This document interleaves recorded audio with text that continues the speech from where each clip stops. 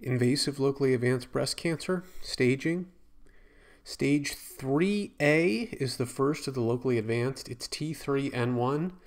T1 to 3 N2. So the way I remember this is teeny tiny tune. Teeny is T3N1, which looks like TENI. Tiny tune is TIENTOO. So T1 to 3 is TIE.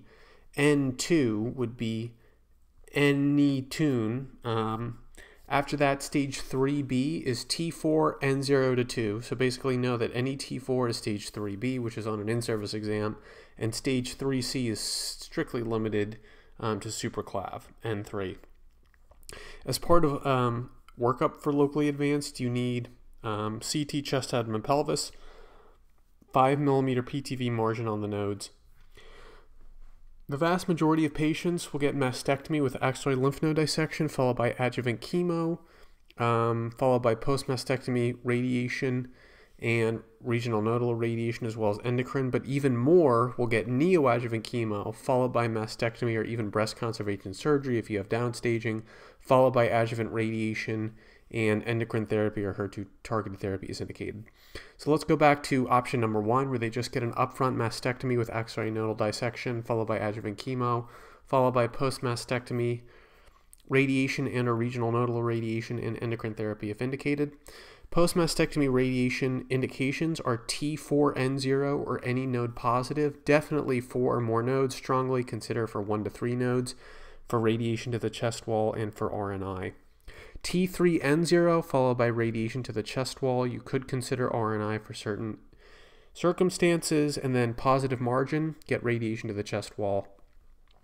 The 1 to 3 nodes category is kind of a gray area. You would certainly consider radiation for any of the following: LVSI, greater than 20% nodal positivity ratio upon the dissection, any node that was greater than 2 centimeters, any patient that is young, has grade 3 disease, is triple negative, has multicentric disease, has gross ECE. Again, the role for post-mastectomy radiation in T3N0 is controversial. There's a 7 to 12% local failure without radiation based on NSABP per Tajian. However, if the patient is a young age, ER negative, LVSI positive, then certainly consider doing the radiation. Note, if they have T3N0 disease in a positive or close margin, and that's the only indication for treatment, then you can treat the chest wall only without regional nodal radiation. Reminder, chest wall radiation uses 1 centimeter bolus every other day. As I mentioned before, most patients will actually get neoadjuvant chemo, followed by mastectomy or breast conservation surgery, followed by radiation if indicated, followed by adjuvant endocrine therapy or HER2 targeted therapy if indicated.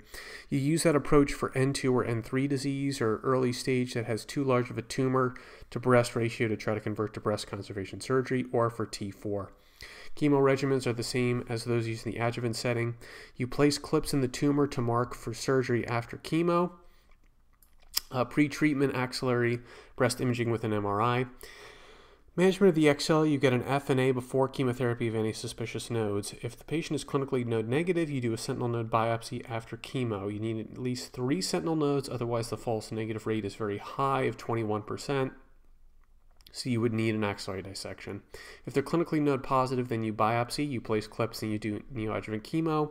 Axillary nodal dissection for all afterward as part of surgery if they have clinically node positive disease. Post-neoadjuvant chemo, they either get lumpectomy plus radiation or mastectomy, and then likely chest wall radiation as well. You treat as you would with radiation if they went straight to mastectomy. If you're getting breast conservation surgery, then you need radiation for all patients, tangents and regional nodal radiation for anyone with persistently positive nodes on pathology, tangents and RNI for clinically node 1, but pathologic complete response. Tangents only if they were clinically node negative and pathologically node negative. In other words, they only got neoadjuvant chemo because of a large tumor. If you're doing mastectomy followed by radiation, for almost all patients, chest wall and regional nodal for pathologically positive nodes, chest wall and RNI for clinically node positive but pathologically node negative, chest wall and RNI of T4. If they were T3 and YPN0, I think giving radiation would be chest wall alone. If their T1 to 2 and neoadjuvant chemo was done due to the small breast size and YPN0, then no radiation. If you're doing breast conservation surgery after neoadjuvant chemo, boost to the same indications as in a non-chemo setting. Use standard fractionation. If there's supraclav or IMN initially grossly positive and not resected, then boost to 60 or 66 gray. 60 is if there's response by imaging after chemo, 66 if there's no response. If there's residual disease after neoadjuvant chemo, they can get a benefit from 6 months of Xeloda after radiation. If reconstruction is performed and radiation is needed, NCCN prefers a staged approach with immediate tissue expanders, then radiation, then doing the implant or auto tissue placement. You cannot put in a tissue expander after radiation. You can do radiation after a tissue expander. You can do radiation after immediate reconstruction. Implant, contracture, asymmetry, tram flap, reconstruction often results in fat necrosis with radiation. Here's the evidence. The first, just general things, that post-mastectomy radiation confers a 10% survival benefit overall. The Danish 82B premenopausal overGAR looked at 1,700 premenopausal high-risk women. They had positive axillary nodes, greater than 5 centimeter tumor, or invasion of the skin and pectoral fascia, so basically at least T3 or N1. They got CMF chemo plus 48 to 50 gray to the chest wall and nodes versus CMF chemo alone. The 10-year overall survival benefit was 54% with post-mastectomy radiation versus 45% chemo alone. Disease-free survival is 48% with CMF plus radiation versus 34% CMF alone. Local regional recurrence is 9% with CMF plus radiation versus 32% CMF alone. The bottom line from this trial is that post-mastectomy radiation with chemo reduced the local regional recurrence and improves overall survival in high-risk premenopausal breast cancer patients. The criticism here is that there was a median of 7 lymph nodes removed. In modern practice, it is known that axillary nodal dissection is of no benefit in 1 to 2 N positive, which equals sentinel node biopsy, so this is a poor surgery. 2 Danish 82C postmenopausal. This is 1,375 patients postmenopausal but younger than 70 with high risk disease again, meaning positive axillary nodes greater than 5 centimeters or invasion of the skin or pectoralis fascia. So basically at least T3 or N1. All had an axillary nodal dissection and tamoxifen. They either randomized to tamoxifen plus 48 to 50 gray to the chest wall and nodes or tamoxifen alone. 10-year overall survival was 45% with post-mastectomy radiation versus 36%. Disease-free survival is 36% versus 24%. Local regional recurrence is 8% versus 35%. Bottom line, post-mastectomy radiation reduced local regional recurrence and improves overall survival in high-risk post-menopausal breast cancer. The comments, only half of these patients were tested for ER and PR. Third trial is British Columbia, Regaz, 318 premenopausal. Status post modified radical mastectomy with lymph nodes that were positive. Randomized to CMF plus 37.5 gray and 16 fractions. Post mastectomy, regional nodal irradiation to the chest wall, supraclav, and axilla, and then 35 gray and 16 fractions to bilateral IMNs. So again, premenopausal women, modified radical mastectomy, had positive nodes. They either got CMF and 37.5 and 16, post-mastectomy and RNI to the chest wall, supraclav, axilla, 35-16 to bilateral IMNs versus CMF alone. There's a 20-year 10% overall survival benefit, 47% versus 37%.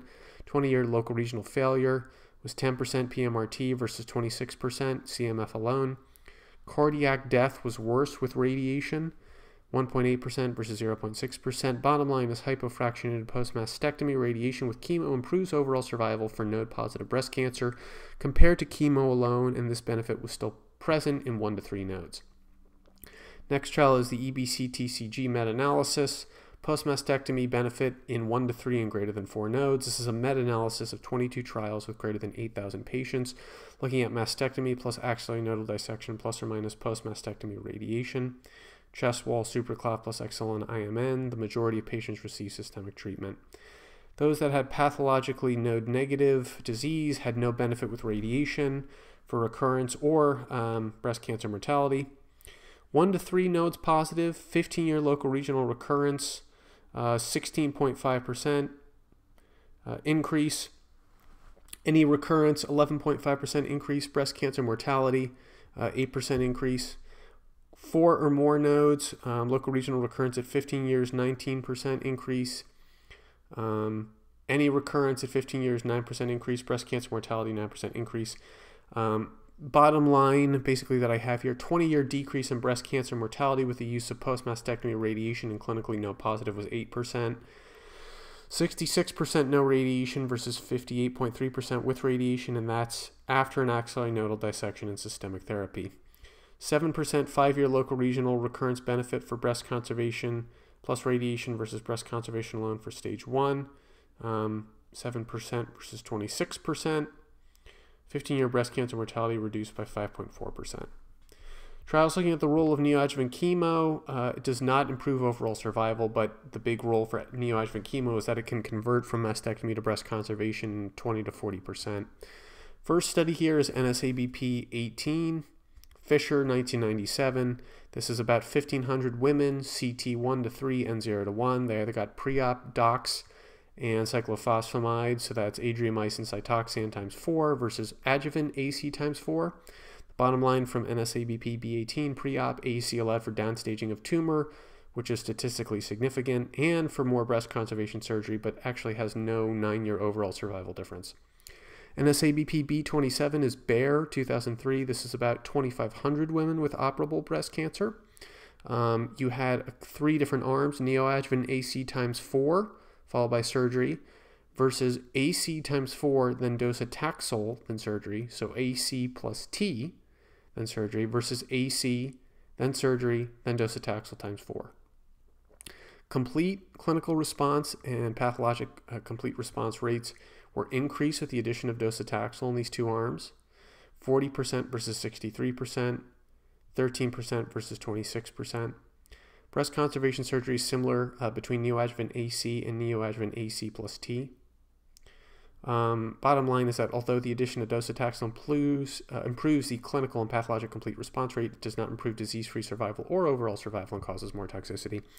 Mamonis nomogram from NSABP B18 and B27. This was a nomogram with low, intermediate, high-risk groups. Predictors of local recurrence for breast conservation are age, pre-chemo clinical nodal status and response to chemo. Predictors of local recurrence in modified radical mastectomy are the pre-chemo tumor size, the clinical nodal status prior to chemo, the pathologic response to chemo. In-service says clinically node positive, T3, young age, persistent nodes after chemo are prognostic. Ongoing studies, NSABP 51 is looking at patients who are clinically node positive but pathologically node negative after neoadjuvant chemo, getting mastectomy or lumpectomy. If they get lumpectomy, they're randomized to